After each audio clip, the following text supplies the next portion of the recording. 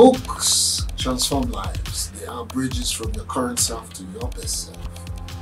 And who better to show you how to get to the top than those already there? Welcome to the book I'm reading. A weekly sit down with accomplished Nigerians where we find out what they are currently reading and how that book shapes their worldview. My name is Richard Ofer, and I'm your host.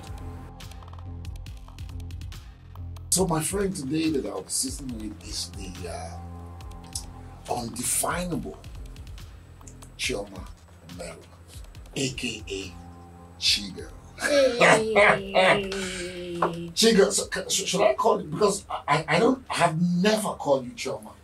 Well, I think it would be a good thing. I like my name. I do. Yes. I like my name, even though Chigul is our market's name. Yes. So I should call you Chioma on this show. You know what I'm saying? Yes. Hello, it's my name. You know, so we've been having today. I'm going to flip it a bit. You know, we've been having this very interesting conversation outside. So you're probably my first guest who doesn't like books. Yeah. I might be the only one you will find in a while who doesn't like books. Yeah. But who has embraced technology. Yes. And so you are listening to books now. Listening to books. And you did say as a child you never really liked books. I don't like reading. Which is very strange. Yes. But before we dive into that, tell me, I usually ask people, so what book are you reading now and who is it written by and all that? So, but for you, I'll flip it. So what book are you listening to right now? And who voiced it? And wrote it? I'm listening to Bamboozled by Jesus, written by Yvonne Oji and voiced by Yvonne Oji. So who's a comedian, and you know she's been on Insecure and a couple of other projects, and a really funny girl, and happens to be my friend as well. So I just thought, because when I first the title, I was like, Bamboozled by Jesus. I love the title. Yeah, and reading it, I see what she means, because she really was bamboozled by Jesus. Well, how was she bamboozled by? I think because when she talks about her life and how she started, because just I've talked to Yvonne like on one-on-one and just her story and her life, and literally she's the typical Nigerian parents. Your parents want you to be a doctor, and you're doing all these science subjects, and all of a sudden you're now a court jester, according to your mother. Yes. You're now a court jester, making people laugh. Like, really? How? And she's like, she's living the life of her dreams and doing everything. And so she's like, literally, this was not, I guess in her eyes, this was not the plan, but it became the plan. This was not the idea, but it became the God idea, I guess. Is the book funny though? Because I know she's a funny girl. And because she narrates it, like you hear things that she quips in and quips out with certain things, and you're like, oh yeah, that's true. Like you hear her say, yo, and it's like she's talking to herself. I'm like, she's narrating a book, sister. When it's like almost like she's talking to you. So yeah, it makes it very like I said to you, I must find a way to, you know, I'm old school, so I like to read. I like to read. You and many others in the whole world. I like to read. Yeah. So she talked about, you know, I guess in the way you've explained it, you know, being bamboozled into living her dream. Yeah. Do you think your life is mirroring being bamboozled by Jesus, because you are living the life of your dreams? I guess your parents too didn't want you to be she-girl or the court jester. It was not even like, and I tell people that comedy happened to me because it wasn't anything that was in my plans. When I thought about it, like, okay, when I moved back from America, and I was teaching French in high school in the US, and that's what I studied, French education, after failing woefully at trying to be a lawyer. And then so we ended up teaching French, and then I moved back to Nigeria, and the plan was, because my late father at the time, he was like, you know what, let's do business together, let's use your French language and let's work on some exportation, importation situation. Some international something, you know. And he was like, you know, you go to Lagos Business School, I have classes for you already. And then he passed away, and then I found myself teaching at a school in Lekki, and then I got a job in ECOWAS. First as a translator, then I worked in the corporate and protocol department. And then one day I do voices all the time. And then one day I do this voice. I send to my friends all the time. They delete, they laugh and delete. And then one of my friends, Gloria Brimer, she's a gospel singer, sends it to somebody else. And the next thing I know, I got it from America, saying there's this girl called Chigul. Listen to her. She's really funny. She says things like, don't be a West, and and sing silly songs. And so I think I was bamboozled, actually. I was bamboozled by Jesus. Funny enough. Okay. That's right, because I can see that. I can see that you guys at some point there's a convergence between your life being and hers, hers, and you being bamboozled. Yes. It's a word that you never thought would be the title of a book. Yes. Or be the title of a book. Yes. I mean, when I was young, we used to love the word bamboozle. To say it just you say that you it bamboozled me, like you cheated me. Makes you feel very. Yeah. Tell me. How has technology, with audiobooks? How many do you listen to in a week or in a month? Okay, the truth is, I'm not there. I'm not yet like you. I'm not an avid book person just yet. Yeah. I think in my adult life, I'm starting to sort of find books helpful in my life. Mm-hmm. Once upon a time, I could have cared less. Okay. But now I'm like, okay, I don't want to flip 20 pages. I don't want to be doing flip. So let me listen to it in my own free time. So I'm currently doing, I've read books by Paulo Coelho, which I read The Alchemist. I read, I think, 3 or 4 of his books. I don't remember which ones. I think Veronica Must Die, because they just intrigued me. And his name also, it's weird how I stumbled upon Paulo Coelho because of his name. Okay. And now I'm reading Bamboozled by Jesus, and then another, I guess, comedy books by comedian Gina Yashere, Cack-Handed. So I'm listening to that as well. So yeah, I mean, that's another person who reminds me of Yvonne. We have a fairly good collection of Nigerian comedians right now. Yes. So you did say also that you listened to at least Americana. Yes, I have. One of my books on display. Yes, I saw it, and I have the physical book.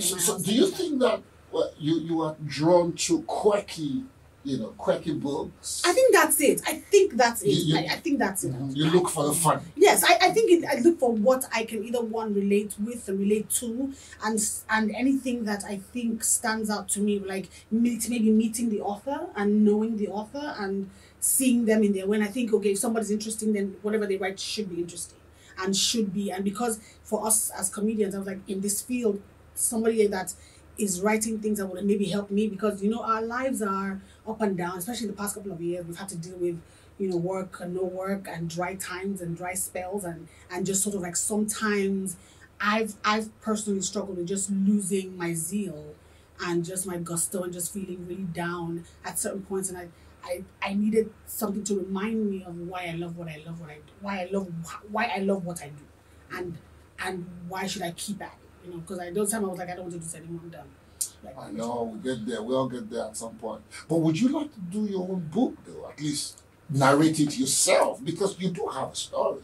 You did say, for instance, like you didn't like the girl who didn't like books, yes, but who could now do access. Can you imagine if you have to narrate your own book?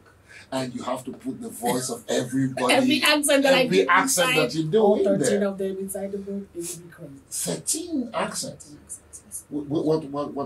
I have, of course, 3 Nigerians. So there's Chigul. There's the character I did called Modinot. I created. Her name is Modinot. And then I have.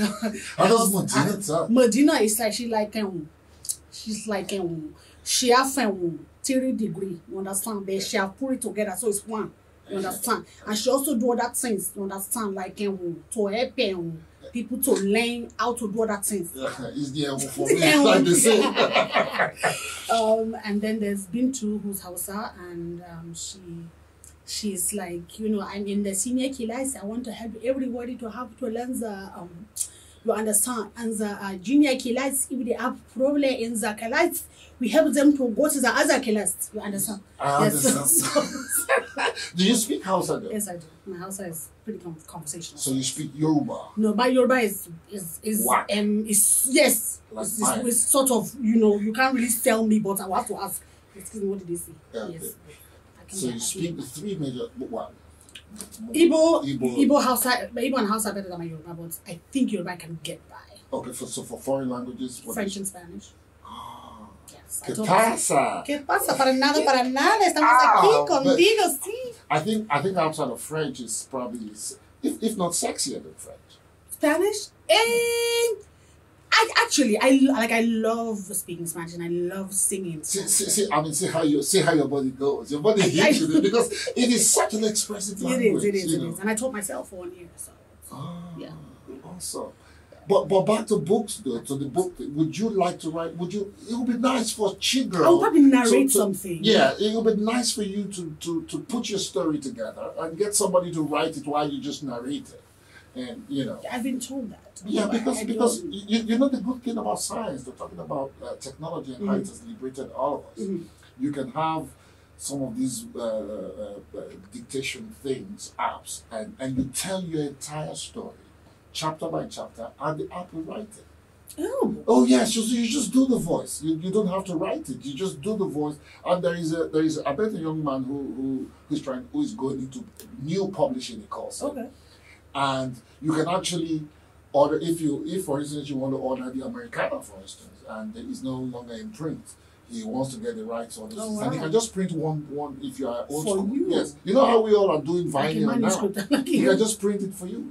So the technology is going there, and so you can actually narrate your book chapter by chapter in whatever voice you want to, and then you get there. I should think about this. I would never know. Do you have a favorite? I must consider. Do you have a favorite quotes from the book? If you go to her books, all the chapters come with titles. Okay. And I think one of the titles that stands out to me is, I think it's chapter 8 or 9.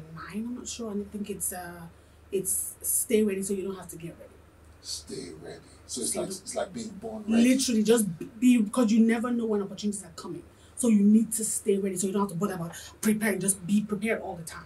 Boy Scout thing. Yes. You know. I tell when I teach, because I teach sometimes. When I teach, I tell people that I do it on set when they say, "Aram, are you ready?" I was like, "God damn it, I was born ready." I'll be. I'm always ready. Yes, so that's it. Be ready so you don't have to get ready. Yes. Oh man, as an actor, I believe in that. That's like my creed, Because we know you, so like we know. I've seen you on set, so I know that this is your thing. Like when we talk about somebody who's always just ready to go. We call R&D. Well, thank you very much. Thank you. We've just known this for a while. We've seen you. Thank you very much. You're a GB. So it's okay. We can go at this all day, but we're gonna have to go on a break. Okay. And guys, when we come back, Chioma, not Chigul. Chioma and I are gonna play a game. I hope you're ready for it. I hope I'm ready. Okay. All right.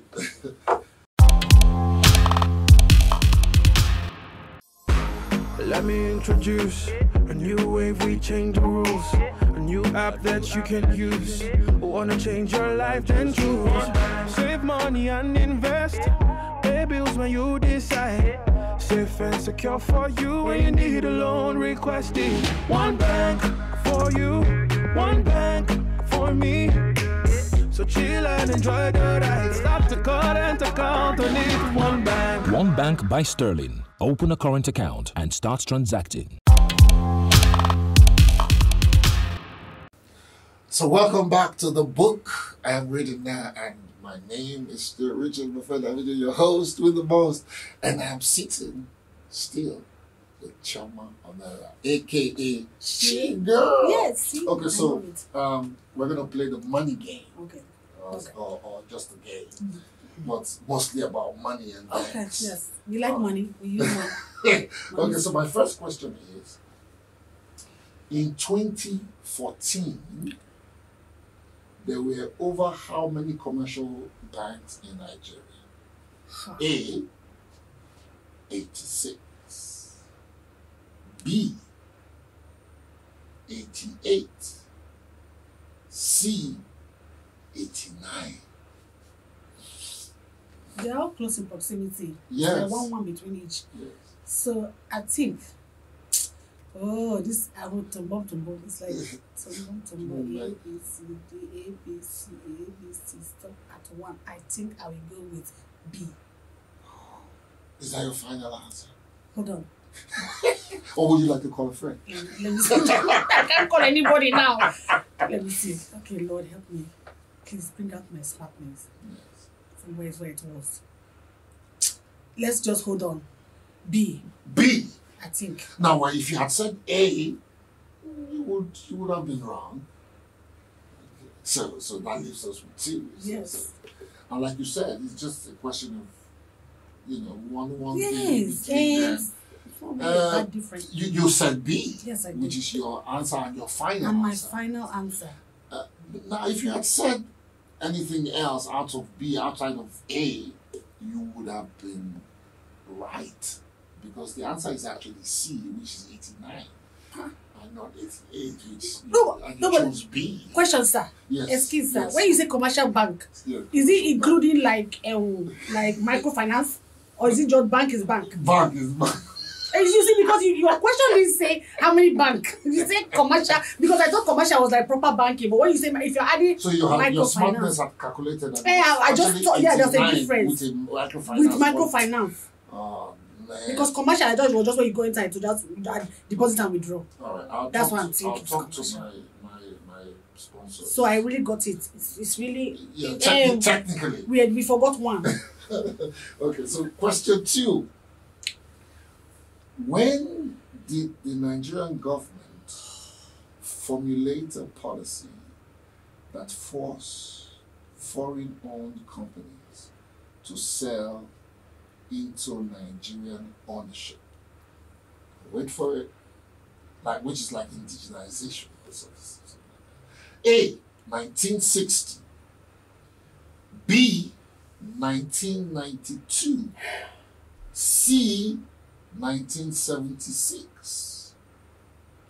See, this is why. Do you see this problem about reading book? This is what the problem. This how we know we didn't read, because this is something that would probably in a book back in the days. But as I was not a reader, I will not be knowing it. You understand? So this is literally God help us here. It's GHU. God help us. So I was where 1960, we just got independence, so we didn't know what we're doing. Okay. We're not sure yet. Then you said 19. The next one was 1992. I think foreigners had come at that time, so people were sort of inside the mix of the country called Niger. Then the C is 76, which is the year of my birth. So I will say that God may have aligned me with the year of things happening, in the favor of your country. of my country, in the year of my birth. Oh my so God. I would like to be proud. Help me. To say that somehow, just a bit of a stretch. Let's go with C. Okay, so C it is. That's your final answer. Now, if you have said A, of course, 1960, we just got independence. What are you trying to get for? Yeah, exactly what we have not even yet, done ourselves. So you will have been wrong. Totally wrong. Wrong. Now, if you had said B, then your sense of history will have been warped, because in 1992, like you said, foreigners were already a part of us. Yeah. So why antagonize them and all that? Yes. Then, when you were born, all the lines fell into pleasant places. The universe aligned with everything. And God said, this girl is coming into a country that must be ready for her. Oh, Richard, you're there. Just... And the answer is C. Small book. Just small. I knew it. I knew it was, this was somewhere. Hey, I'm going to read. Okay. So you're right.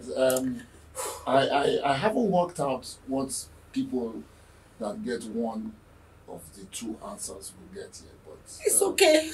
Just knowing that I'm not fully foolish. I'm foolish a bit. Because we have had people who come here and very smart people that read books and they don't get anyone. So, you see, not everybody has to read.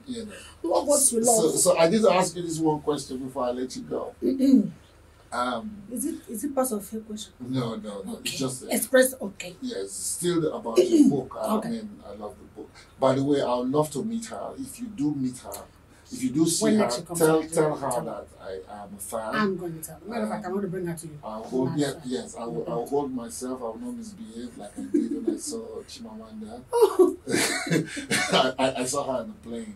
Oh, and, she's good people. And she was with her husband. I kept saying to myself, she was just a few seats away. I kept saying to myself, you can do it. You can do it. I was so starstruck. Yes. When I told someone I was coming here, they were like, tell him I said hi. I said, does he know you? She said, well, I saw him on the flight the other day and I had a mask on, but I went to say, and I said hi. I said, okay, see you, because I'm like, you know, he's an icon. I get starstruck as well. Okay, the stars get starstruck. So please tell Yvonne, I've seen bits and pieces of her. I like how she relates to her mom. I've met Atuba, so yeah. You know, Okay, so and I have met Chimamanda. Okay. So remaining, Yashari I haven't met, and then of course, yeah, I'm waiting to meet Gina. Is like on my list. Yeah, like, Gina, I need to meet her. you know.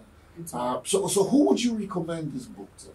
I think I would recommend this book to anyone who sort of may feel like if you are in a place where you don't maybe know what destiny holds for you, but you might, maybe people tell you to do one thing, but you see yourself going in another direction. I think this would be a good, and if you believe in Jesus, yeah, you should believe in Jesus to know that he can bamboozle you.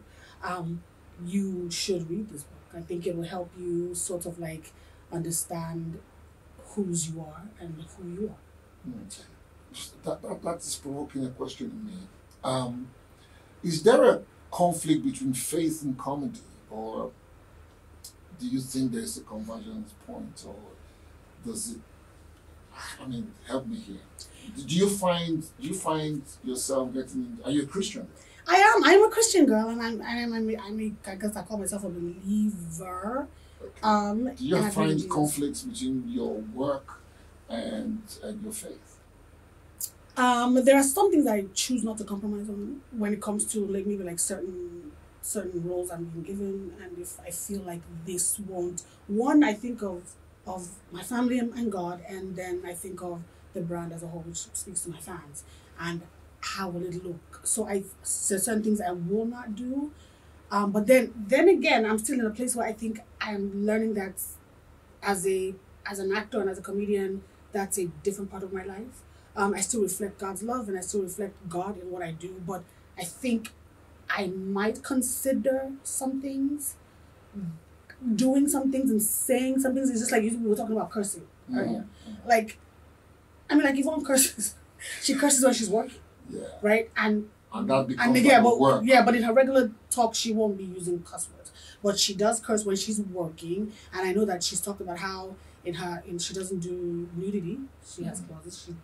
You might think she's naked, but they'll use body doubles and things like that because she will not be naked in front of, because we got family. I know, girl. Yeah, because I'll just tell my mother, don't watch this him. Yeah. I suggest you and your friends don't watch it. Yes. Because somebody might call you from your WhatsApp group at church and be like, we saw Chi in this thing. See me. Guys, I've been talking to Chioma Omeruah, aka Chigul.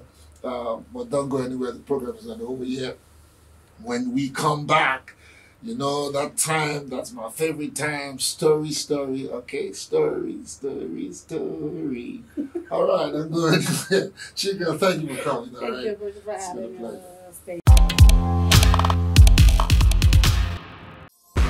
Let me introduce a new wave, we change the rules. A new app that you can use. Wanna change your life, then choose. Save money and invest. Pay bills when you decide. Safe and secure for you when you need a loan. Request it. One bank for you, one bank for me. So chill and enjoy the ride. Stop the call and to count on it. One bank. One Bank by Sterling. Open a current account and start transacting. So it is story time. Every week we take excerpts from the book The Truth About Banking in Nigeria, a book by Sterling Bank.